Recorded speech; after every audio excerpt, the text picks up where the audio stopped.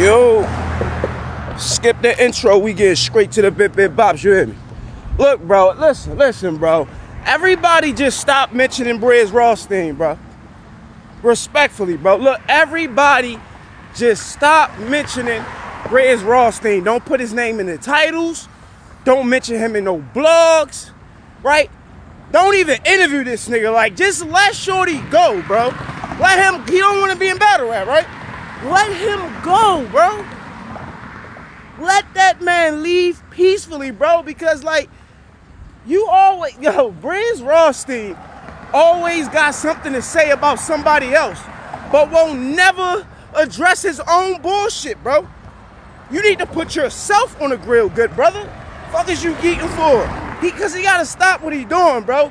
You can't sit there, right, and try to criticize Piper Boy Williams and say battle rap destroyed his household and he has this vicious vendetta towards, I don't know, somebody in battle rap, and, you know, he feel a certain type of way, so he just, you know, talk about niggas all day to make money and, you know what I mean, like, critique niggas' battle rap careers. Like, you can't say that when battle rap destroyed your image, bro.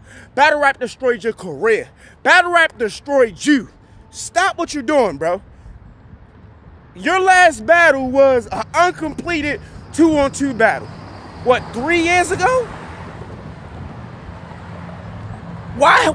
You're a battle rapper, getting paid top dollar. Why haven't we seen you back in the ring? What destroyed your career, bro? Talk about that. Like, niggas got it, like that's what the Bible say. God is real, bro. Like, niggas got to get the mote out their eye so they can see clearly to identify what's in somebody else's eye. You can't tell a nigga to get something out their eye and something is in your eye, bro. You can't talk about how battle rap destroyed the nigga household.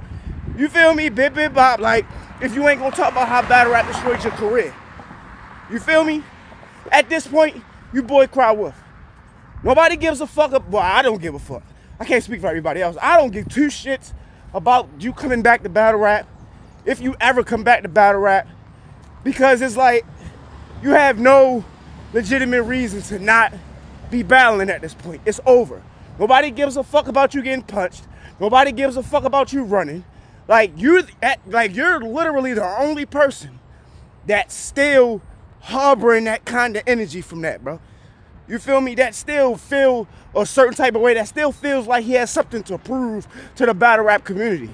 Nobody is talking about that. The only thing niggas be talking about concerning Brizz Rawsteen is the little silly shit you be saying in these little interviews and blogs, and whether or not you're gonna return to battle rap. Nobody gives a fuck about you getting punched, bro. You feel me? Like, stop, bro. Like, stop. Like, you niggas live in glass houses, and I be trying to remind y'all that.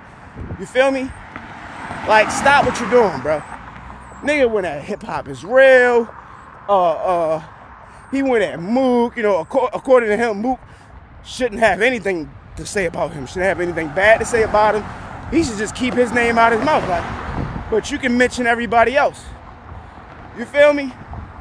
But can't nobody say nothing about you. As if you're not still a public figure.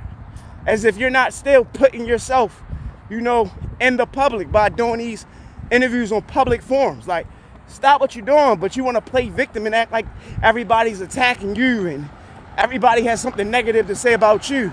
Just say what you want to say, bro. You don't have to act like you really got shit on your chest that you want to get off. The shit you said about hip hop is real, you probably been wanting to say that. And I mean, you don't like how they always give a platform to Murder Mook. Well, Murder Mook is a battle rapper and they're a media platform. Of course they would do that. Like, it's not personal, bro. But we all know, well, I know, I have observed that you're very sensitive, bro. You're very sensitive. This is why 3 years later, you still mad about that punch. As if you didn't fucking antagonize the nigga. As if you didn't do something for that punch to be warranted at that moment. Like, it's just like, come on, bro. You gotta, I mean, now you a Muslim and I don't know what you think, you better than niggas now because you're a Muslim? Like, I guess you some devoted Muslim and now all of a sudden we gotta hold you to such a high regard. We supposed to show all this respect for you and you're such a good man and don't nobody give no fucks about you being no Muslim, good brother. just like, who gives a fuck? So what? What they fucking do? He's a Muslim now. What does that change, bro? You still on the same dumb shit. You ain't seem like you changed to me. I ain't see no change. Maybe I ain't watching close enough. I don't know. I don't see no change. You still doing that same retarded ass battle rap shit. You know that silly shit battle rappers do. You know what I mean? Like, stop what you doing, good brother. Now you got the right to say whatever the fuck you want, but don't try to play victim, right? Nigga try to act like everybody's doing something to him, like, okay, in a minute everybody start talking about you, you gonna find a way to put yourself back in, you feel me? Like, stop it, bro. You want the attention, you want the notoriety, you want to be talked about, you want it. Just stop it, bro. You hear me? But it's a peasy world. Niggas better wake up or down there and sleep. You mad or not?